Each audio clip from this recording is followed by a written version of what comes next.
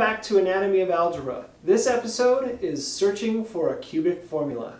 In our last two episodes, we've done solving a linear equation, solving a quadratic equation, a degree 2 equation, and so it seems natural to go to degree 3 today in the sense of that we like counting and we like doing things in order. There's a couple other reasons why we in particular have a reason to get to the cubic at this point. In our first episode, I talked about the invention of algebraic notation, the x's and the equations and all that stuff, and said a little something about that this was a good invention, that it made algebra easier, it made algebra more powerful. And yet, what did we do with it? A linear equation. We solved the kind of problem that could be solved 4,000 years ago, not something that you need this fancy new notation for. Same thing with the quadratics. You do them in school, and that's how you learn how to use algebra, but quadratics were very much old news by the time the Italians started inventing this sort of notation. Getting to the cubic, being able to solve the cubic, at least gets some sort of parity for us in terms of algebraic notation and the kinds of problems it was equal to, or it was needed to be able to sort of leap to in order to improve humanity's problem-solving capabilities. So when the Italians invented these algebraic notations and using x and things like that, although again x comes from Descartes, they didn't do it to solve linear equations, they didn't do it to solve quadratic equations, they did it to solve cubic equations. The other reason why we might care about cubic equations is that in school we do solve linear equations, we do solve quadratic equations, and for the most part we stop there. You might be wondering, well, why do we stop there? Is it just because we're bored and we don't want to solve any more equations? Is it because the cubic equation is too hard? Is it because you need something better than algebra? There's not really a clear picture on it, and people don't usually ask a whole lot of questions. You just sort of never notice that you get to the cubic equation. We today are going to tackle the cubic equation. This is going to take a few sections. It's going to turn out that not only is it hard to write down the cubic formula, whereas you all have probably memorized the quadratic formula, not only is it hard to show why the cubic formula works, but it's also hard to even use the cubic formula. Now, I'm not going through this because all these things are hard, and because I want to do something difficult for you that you wouldn't be able to do yourself, but because I think along the way we get to ask a lot of interesting questions that can give us ideas about some other things to do. Cubics do sometimes come up in school. So in an algebra class you might be asked to solve an equation like this. And that is a cubic. Absolutely that's a cubic. But that's kind of an easy cubic. Right? Why is that an easy cubic? It's because this factors. I can pull an x out of here, and then if I'm really on top of things, I notice that what I'm looking at inside also factors. It's a difference of squares. And besides showing you that an easy cubic comes up at this stage, I also, in terms of us like sort of revisiting algebra and what's actually happening when you're doing the problems in school, wanted to talk about how a person jumps from this to the next line of their algebra homework. So what comes after this? What's the next thing you write? You write x equals 0 plus or minus 3. And even saying exactly what you mean by that might get lost on a few people who are just racing to get an answer to put the box around. So what this means, supposedly, is that there are 3 solutions to this problem, and those 3 solutions are 0, 3, and minus 3. Now what is it that allows me to jump to that conclusion? I mean, there's sort of a pattern matching. I can see that if I plug 0 in there, then that will be 0. And that, to make this one 0, I plug in 3. To make that one 0, I plug in minus 3. But why does that solve the equation as a whole? Well, certainly you could check and see that that works out. That works fine. There's a little bit of inference that's happening here, and it's worth pointing out now, because when we get farther ahead in math, when we start doing the kind of math that happens after 1800, we can't always make this inference. So it's worth noting that we did make the inference this time. And what we're saying is that this whole thing turns out to be 0. And this whole thing is made up of 3 numbers multiplied together for any choice of x. It's 3 numbers multiplied together that gives you 0.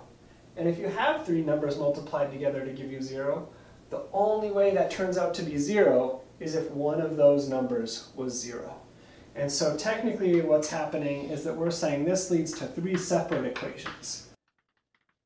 And we're finding the solution to each of those, and this leads has to do with that little bit of logic. If a product of numbers gives you 0, then one of the numbers itself has to be 0. And again, that's interesting to point out for us here now, because it's not always going to be true. We're going to work in some worlds where you can get 0 for multiplying without any of the individual factors being 0, and that's kind of cool. So anyway, in algebra class, you might see cubics like this. And the idea is to sort of get better at the game of noticing factors. But what happens if I give you a different sort of cubic? How about this one? All right, yeah, let's see you factor that. What? You know how to factor that? I do what? Oh, so if I look at this, I can factor out an x squared, and I'm left with x plus 1. And then if I look at this, I'm left with just x plus 1.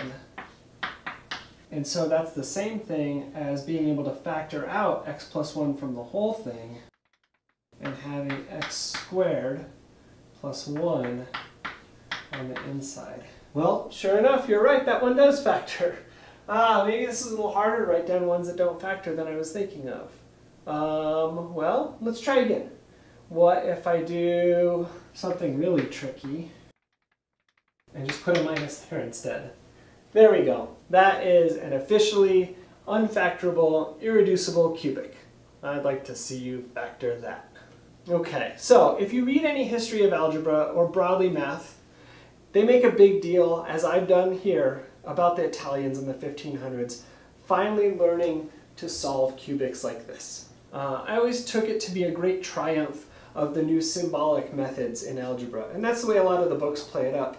Of course, we've seen enough of the timeline to know that that doesn't quite match up. Already with Cardano, one of the earlier guys in this group, we looked back at his work and it doesn't look like what we would call algebra.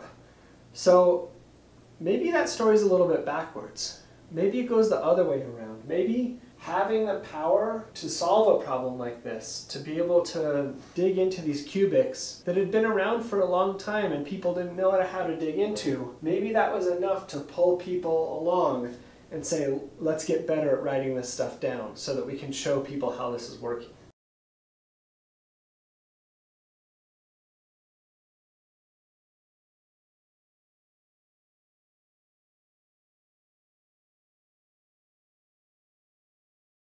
I don't know. Maybe it's a chicken and egg kind of a thing. Maybe it's more complicated than that.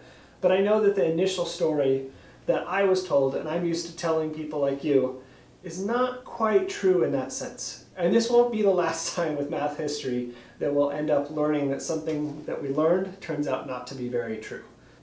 If it's not the case that they got these new x's and stuff and then we're able to learn how to solve cubic equations, why are the equations such a big deal? Are they? Is solving a cubic a big deal? I don't know. We might want to look more into that.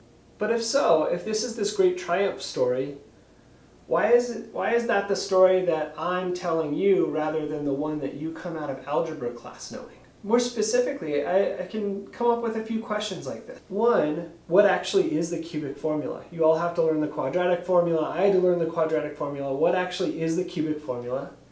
How do we actually use it? Which turns out to be a harder question than you'd think. The plug and chug isn't so easy this time around. What questions about numbers and arithmetic come up along the way? We had that small question last time about the square root of 13 coming up in rational numbers, and what does that really mean? And we of course didn't answer it, but it came up. So what kinds of questions about numbers might come up along the way as we're trying to solve these cubic equations? Number 4, why is solving the cubic important? Who cares? If it's all that important, then why didn't you learn how to do it in high school? And then 5, why don't you learn how to do it in high school? Was there some public school administrator way far back or some president or something and they really hated cubics and so struck it from the curriculum? Or is there something else going on there? So that's the set of questions that I'd like to try and answer in this episode of Anatomy of Algebra. The way this is going to work is in our first 2 sections that follow this, I'll show you the cubic formula, this analog for the quadratic formula that you know from high school. We'll see that plug and chug isn't as simple as you might hope. And then at the same time, we'll get to see some fun numbers coming up, like complex numbers are going to poke their heads out like Punxsutawney Phil. And after we use the cubic formula, we're going to see where it comes from and why it's true. That'll be section 3. It's kind of cool that we can do something really similar to what we did with the quadratic, where we draw a situation out with geometry. This time it'll be in 3 dimensions, and then use that to figure out what's going on with the equations and actually transform this equation to something that looks like x equals, and then all just known constants and arithmetic on the other side. And then at the very end, we might ask what other questions we have at this point. Now that we know how to solve the cubic, now that we know where it comes from, what kinds of new questions can we ask? And so without any further ado, here we go. Episode 3, Anatomy of Algebra, Searching for a Cubic.